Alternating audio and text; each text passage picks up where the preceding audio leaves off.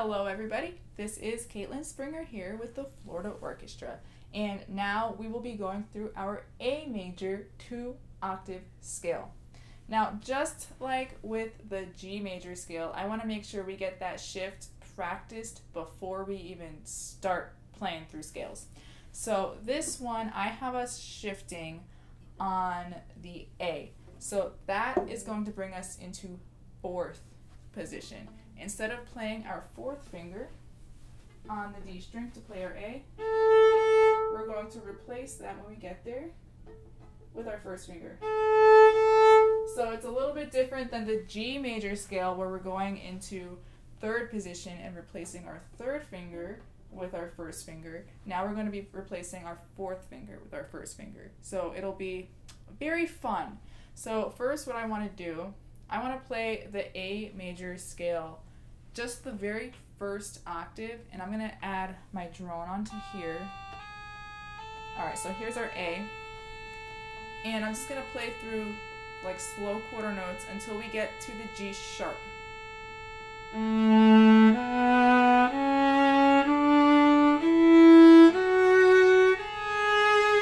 we're going to stop, and we're going to shift. So that's what it's going to sound like. Now, let's even just once do that again, but play with our 4th finger, just to make sure we know where we're shifting to.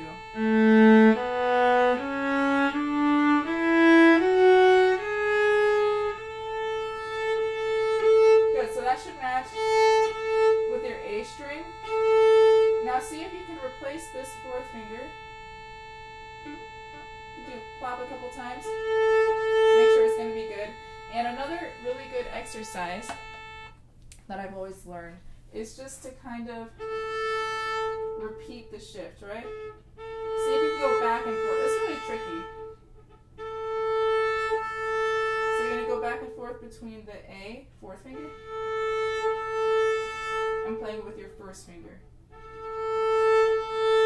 And if you can't tell if it, like, whether it sounds sour or sharp or flat, check it with your open A. And it should be a perfect match. It should sound pretty much exactly the same. And it should ring a lot too. So if you see your A string like buzzing and ringing, then you know it's probably pretty well in tune. So let's do it again. We're going to do 4 of these. So 4th finger, 1st finger, replace. Okay, I have to aim a little bit higher next time. This is number 2. Go back. Ooh, too low. And this is number 3. Too low. It's hard to talk and play at the same time. And back again. And replace. Ah, that helps when I actually stop talking and I start playing.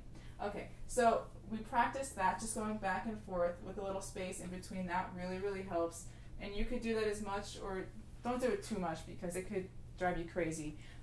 But let's now go through the scale and see if we could aim exactly where we just practiced aiming. And let's see if we could aim that 1st finger on the A. I still just want to go from A to A. I don't want to go any farther yet. 1, 2, quarter notes, go.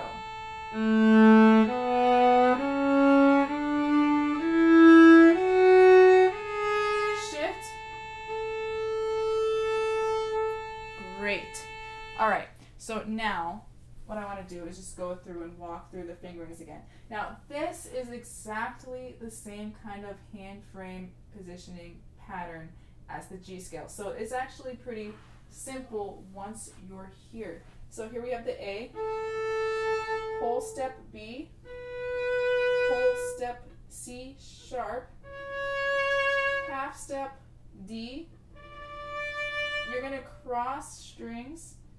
This is going to be your E. So you're playing 1st finger on the A string, which is E. Whole note, F sharp. Whole step, G sharp. And half step on top, for that A again. And back down the same way we came. My hand frame's still kind of right there. E, D, C sharp, B, and A. If you really want to challenge yourself, you could try actually saying the name of the note while you're playing it. It's actually really, really tricky. So we have A, B, say it, C sharp, say it, D, cross over to E, F sharp, G sharp, and A. This is the hard part. G sharp, F sharp, E, D, C sharp, B, and A. Whew, that's tricky, right? Saying your alphabet backwards from G sharp. Okay, let's try this out. I'm going to throw my drone onto the A, and we're going to do the arpeggio too, and it's exactly the same idea as it is with the G one. So we're shifting onto the A, and it's going to be the same thing. So 1, 3, cross to 1, 4. Back down, 4, 1, 3, 1. Shift down to 1. Great. Really check on your form with this one. It'll really help if your wrist is straight out and your elbow is pivoted in a little bit. A major, slow quarters. And we're not going to stop. We're just going to go straight through. 1, 2, ready, go.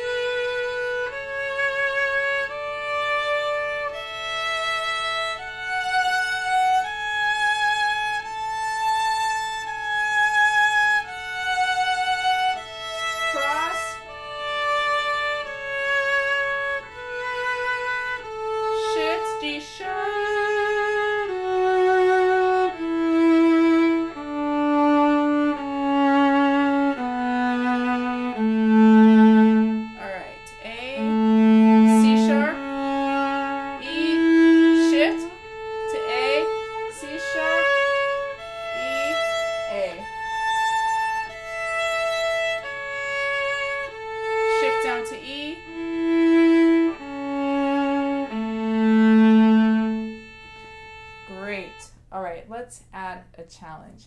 I challenge you to say the name of every note while we're playing this scale. Good luck. 1, 2, ready, go. A, B, C sharp, D, E, F, G sharp, shift to A, B, C sharp, D, cross to E, F sharp, G sharp, A, G sharp, F sharp, E, cross to D, C sharp, B, A, G sharp, shift, F sharp, E, D, C sharp, B, and A. Now try the arpeggio.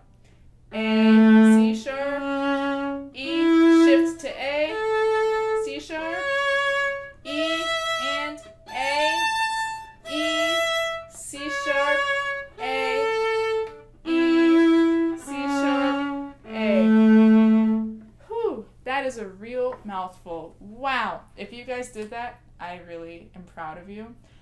If it was really hard and you have to try again, keep trying. It's something that kind of hurts your brain, but it's a little fun once you get used to it, maybe. All right, so now let's try this. Let's actually try this with a different bowing. Let's try it with a slur. So we'll still do quarter notes, and we'll try to do it 2 to a bow. So it'll be down, up, down, up, shift.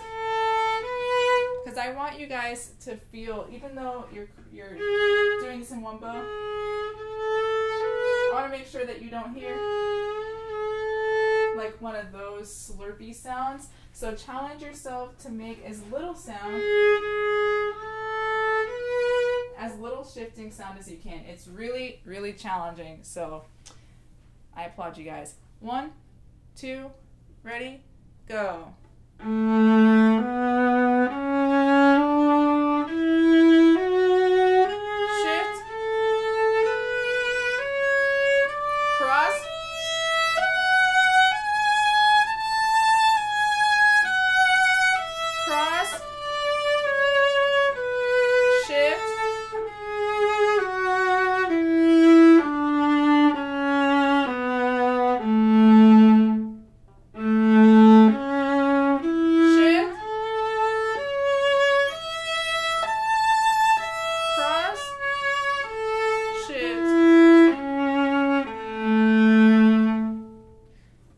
That's a great challenge.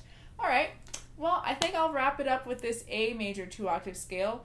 Thank you guys for practicing it with me. I will see you next time.